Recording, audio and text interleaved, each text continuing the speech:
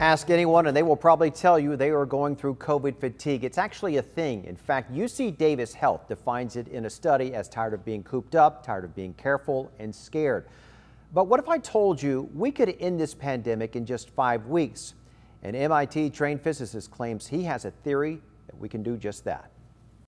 I am a physicist and complexity scientist, and I've been working on pandemics for 15 years. Dr. Yanir Bar-Yam is an MIT-trained data scientist who studies pandemics and is an expert when it comes to controlling infectious diseases. His recommendations were partly responsible for stopping Ebola in 2014, and he claims his complex theory could do the same to stop COVID-19 before a vaccine arrives. The crazy thing is that we're always just about 5 weeks away from getting rid of this disease.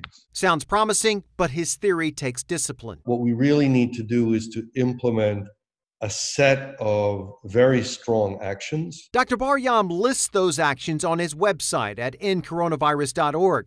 There are 9 specific measures on how to crush COVID-19 in just 5 weeks and fully reopen our economy, our schools, and our lives. The most important thing locally is staying away from other people, because the way the disease transmits is by breathing the same air or touching the same surfaces. One of those measures is a lockdown, but not what you might envision, being cooped up and unable to leave your home. Dr. Bar-Yam uses a theory called green zones, something we could even do at the county level.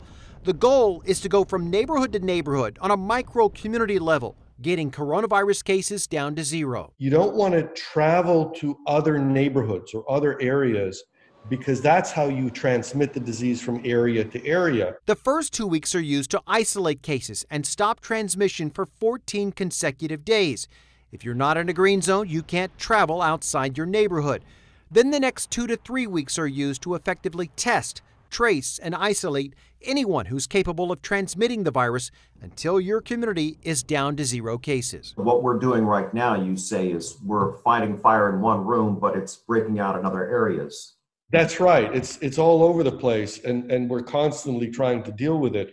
And we have to take super aggressive actions if the fire is burning all the time. If you don't think it can work, know this. This method was practiced and worked in Ireland, Iceland, and numerous other countries, including New Zealand, which only has a handful of cases right now and just experienced over 100 full days without community spread.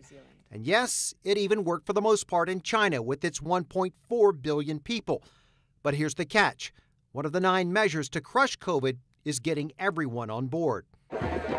And as we've seen in Ocean Beach or the religious gathering in Cardiff of people packed together without masks, that's a hard thing to do. Everyone has to say, yeah, we're going to do this together. And it's our responsibility. You can't wait for the government.